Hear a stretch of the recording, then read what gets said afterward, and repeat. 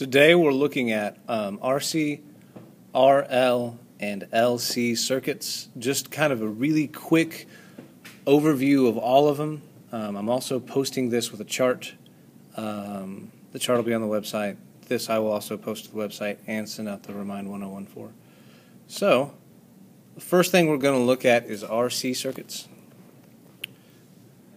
We're going to go kind of fast through this, so I apologize. So, the biggest thing for this is that, in general, our time constant tau is going to equal RC. So when we're looking at, I'll show you where this goes. So for a charging circuit, we have a battery attached to a resistor, attached to a capacitor, RC. As soon as we throw the switch, at time equals 0, we're throwing the switch. Current is going to begin to flow in this circuit. So when time equals 0, I have full current because my capacitor is not charged and there's no voltage across the capacitor, there's no charge on the capacitor. So my current is going to be the EMF of the battery divided by the resistance of the resistor. And the charge on the capacitor again is 0. It's uncharged and we're going to be charging it. As time goes on, the capacitor fills up.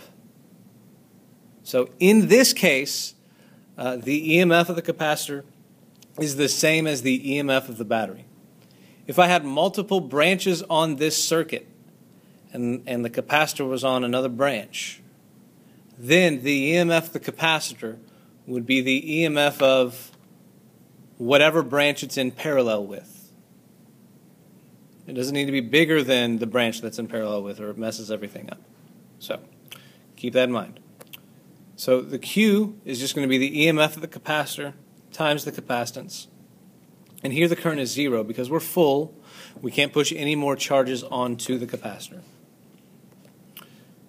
So if we're going to look at the graphs, since we said the current started off full at EMF over R and died, it's going to look like that, which is exponential decay. So the current is the original current, whatever it is, times e to the negative t over tau, where tau is RC. If it's a more complicated circuit, R might change. So if we had two resistors in there, it'd be 2 RC. But in this case, it's just RC. And we're also going to look at the charge on the capacitor as a function of time. It starts off empty, and then it gradually fills up. This is the 1 minus E graph.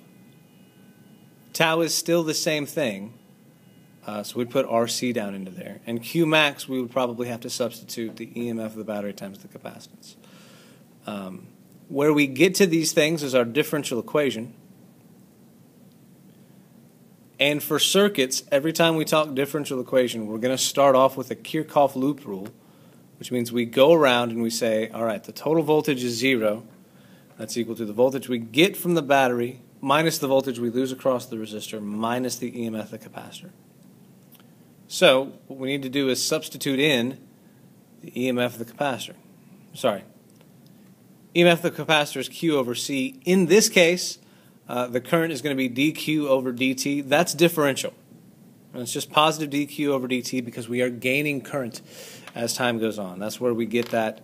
So we get that negative. So we get that positive charge from.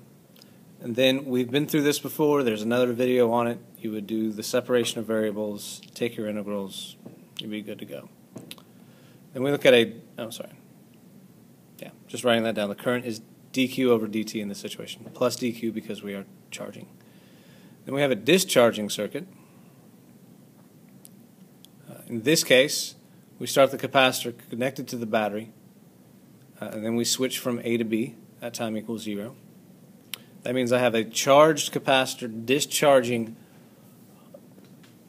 over the resistor. So at time equals 0, my capacitor is already charged, has the EMF of the battery, which means I'm going to drop the entire EMF of the capacitor over the resistor. It's EMF of the battery over the resistor. And the charge on the capacitor is initially full. As time goes on, everything drops down to 0. Capacitor loses its charge, so it loses its voltage. No more voltage, no more current. And again, the capacitor loses its charge. So we're going to look at the graphs for this as well. I, again, starts off full current down to 0. So we get the same thing. Oh, I didn't finish that off. I is equal to I0 times e to the negative t over tau. Same thing that we had before. And then looking at q as a function of time, that starts off full and dies. And in this case,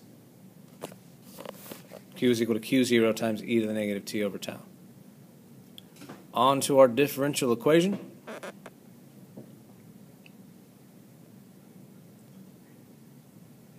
So for this situation, EMF of the capacitor minus IR, substitute in for the current. And in this case, the current is negative dq over dt because we are losing charge as time goes on. Before we were gaining charge, so it was plus dq over dt. Here we are losing charge, so it's minus dq over dt. Now, when you do this, you're going to have dq over q is equal to negative dt over RC.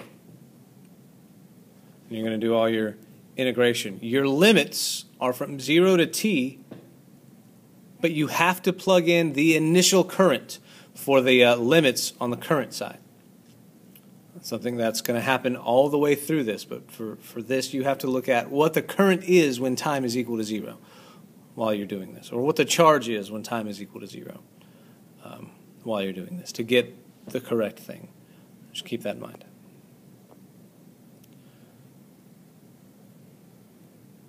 Here we have an RL circuit. This is now a resistor and an inductor. In this case, tau is equal to L over R. Our time constant is L over R. So let's look at a charging circuit. For a charging circuit, we're going to have a battery, a resistor, a switch, and an inductor. An inductor is a little loopy thing. L for the inductor is measured in henries. So at t equals 0, we're going to close the switch. Left off a resistor there. So, when we close the switch at time equals 0, the inductor is going to resist the current that's going through it. The inductor wants the current to be the same as it was before we flipped the switch. There was no current before, so the inductor is going to do whatever it takes to make sure there's no current after. That means the EMF of the inductor in this case is going to be equal to the EMF of the battery. That means we have no current because the current's going to be the same before we flip the switch as it is after. The current was 0 when we flip the switch. The current is going to be 0 at time equals 0. After a long time, the battery has managed to push some charge through. After a long time, the current is no longer changing, so there's no longer any EMF in the inductor. And in this case, since there's no EMF in the inductor, it acts like a break in the wire. And what we get is the EMF of the battery over R, because the inductor is acting like it's not there. And again, if the inductor were in parallel, the inductor would have a voltage equal to whatever it's in parallel with. So look at the graph. Current as a function of time, we start off at 0 and we slowly approach our value. And that's the 1 minus e to the negative t over tau part. And then the EMF in the inductor, it starts off charged and it starts off with a lot of EMF and it dies over time. So that's what we see. And then our differential equation. I didn't sketch that out, but you have the EMF in the battery minus IR minus the EMF in the inductor. And here we know that the EMF in the inductor is going to be di over dt. And so we'll substitute that in there. And the reason is because my current is now growing with time. Whatever thing is differential, in this case di, it is growing as time goes on. That's why we're going to have that as positive. So just plug that in. And of course you would put di on one side, divide it by that function. And again, your limits are going to be from 0 to t on the time side, as always. And since the current was 0 when time was 0, your lower limit for current is also going to be 0. Now, for the discharging situation, same kind of complicated graph that we had before. I'm going to put two different resistors in, R1 and R2. And we're going to switch it from A to B at time equals 0. Now, as we do this, looking at the time equals 0 condition, the EMF of the inductor wants to be the same as it was the current in the inductor wants to be the same as it was the moment before we flip the switch. Before we flip the switch, the current through the inductor was EMF over R1. So after we throw the switch, the current in the inductor needs to be EMF over R1. That means that the potential from the inductor is going to be the current in the inductor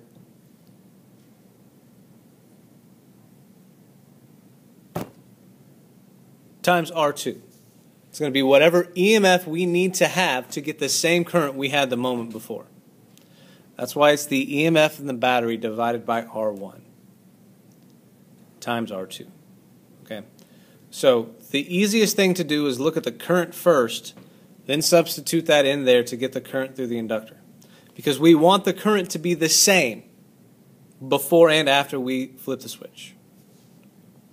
And then after a long time, all of the energy has been lost. So there's no more EMF in the inductor, and there is no more current. And remember, the reason things are staying the same is because of conservation of energy. So if we look at that graph, current as a function of time starts off full and it dies. Same thing with the EMF. Starts off full and it dies. So that gives me the little exponential decay thing. And then we do our differential equation. EMF of the inductor minus IR2, because that's the one that's going to be discharging over. In this case, the EMF is negative L di dt because my current is dying as a function of time. I'm losing current, so that needs to be negative di over dt. And we substitute that in. And we would separate, and we'd get a current side of the equation, we'd get a time side. And on the time side, we would integrate from 0 to time. And on the current side, we would integrate from my initial current, which is right there, to some later current I. And that's what's going to give us this nice function for the decay of the current. And the big idea here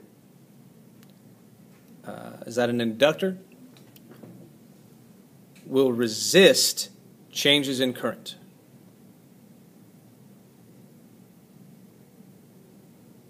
And that's an energy consideration. We know that the potential energy of the inductor is equal to 1/2 Li squared. And so, as we're going through this, as we're flipping switches, we have to have the same energy before we flip the switch and after. That's why the current has to be the same before we flip the switch and after. All right, our last one is an LC circuit.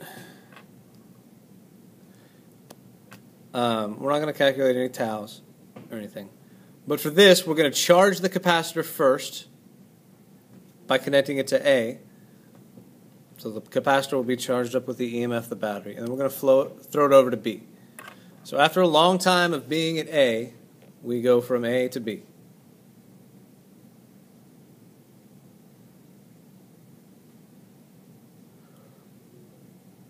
So that's going to be time 0. Now what happens is that the charge is going to leave the capacitor, which gives us a current. So we're going to begin to have a changing current because the capacitor is pushing charges through the inductor.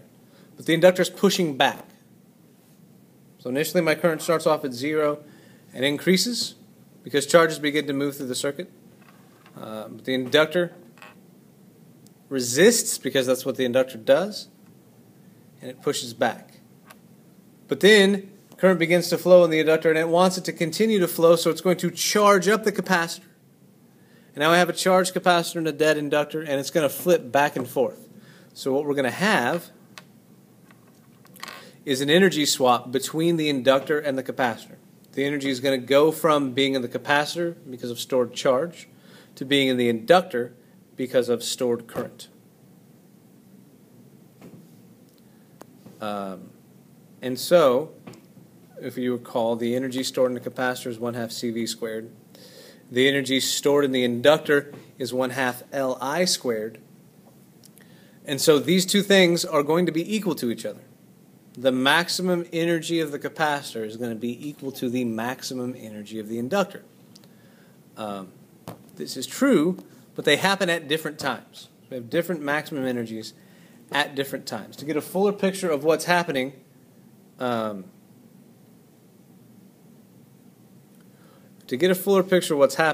look at the differential equation for this capacitor discharging over the inductor circuit. So, again, a Kirchhoff's loop. We're going to go pick up some EMF from the capacitor, and we're going to lose some EMF from the inductor. We're going to plug in what we know those things to be. So EMF of the capacitor is just Q over C. The EMF of the inductor is L di over dt. And in this case, so the two things that we're going to use, actually you don't need that real quick, let me go back. So the EMF of the inductor is negative L di over dt. And it's going to take me one more step to explain why we have a negative sign there.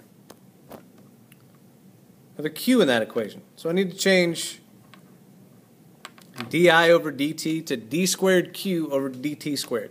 It's the second derivative of the charge. Now, as time goes on, for this first little bit, we're going to lose charge off of the capacitor.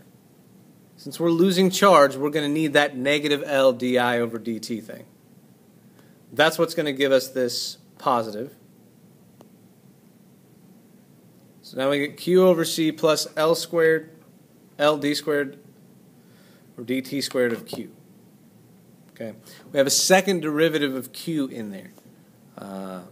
We're going to solve for the second derivative of Q. That's negative 1 over LC times Q. So we have the second derivative of a function is equal to negative something times that original function. That, my friends, is our simple harmonic motion condition. And if anybody asks, the angular frequency of that circuit is the square root of 1 over LC. You may not have to do too much with this, but you do have to know what's happening with the energies in this circuit. So, that's it.